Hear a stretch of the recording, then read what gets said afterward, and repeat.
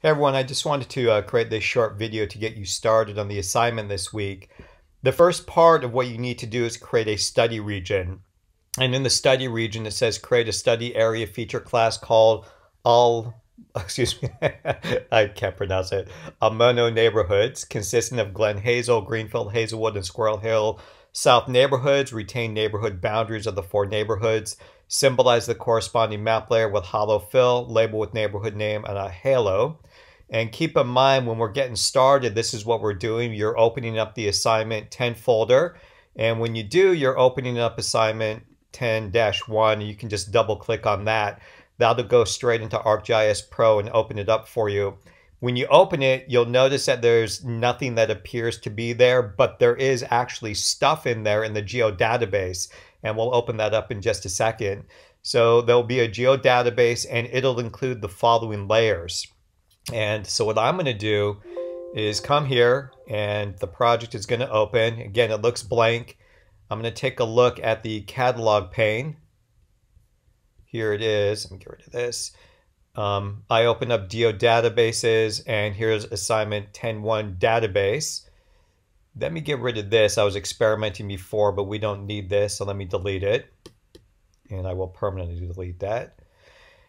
All right, so now the remaining layers, which you're going to see as well, is Almono area blocks, Almono site, Hazelnet, and neighborhoods. I'm just going to click on all these, and we'll just right-click and add to current map. So now we're just going to add all the layers to the current map.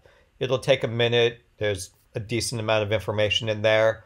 Okay, once we've got that done, I'm going to close my catalog pane. I'll get rid of the non-essential stuff. We'll remove the DEM at the moment. We'll remove Almono sites. We'll remove the neighborhood blocks. And what we're left with are the neighborhoods of the map that we're looking at. And remember what we wanted to do when we are doing the very first part. We're creating that study region. So when you create the hillshade map, the contour map, and the density surface map, you're doing it for the study area. You're not doing it for the whole thing. Okay, so this says create a study area feature class called Almono neighborhoods. There's a few ways to do this, but to be honest with you, the simplest way is just a select process. So if we open up the neighborhoods attribute table, you're going to notice that here it is. Here's our hoods.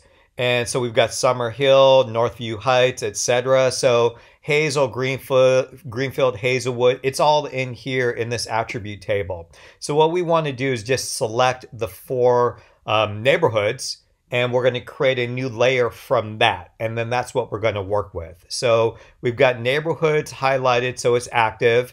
Now what we're going to do is click on Map, and then we'll go to Select by Attributes. And our input roads are neighborhood. We've got a new selection, and we're going to click New Expression. So where hood is equal to, and the first one we're looking at is Glen Hazel. So we want to select Glen Hazel from our list.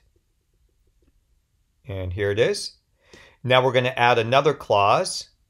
We don't want and, we want or. We're not going to find a layer of information that is Glen Hazel and Greenfield and Hazelwood. So we want to select if hood is Glen Hazel, or we want to select if hood is Greenfield. So let's look up Greenfield here. Going to add another expression, or if hood is equal to, what's our next one? Hazelwood. So let's come down here to Hazelwood. Going to add that. Then we're going to add another clause, or hood is equal to, and what's our last one? Squirrel Hill South. So let's find Squirrel Hill South and add that to our map as well.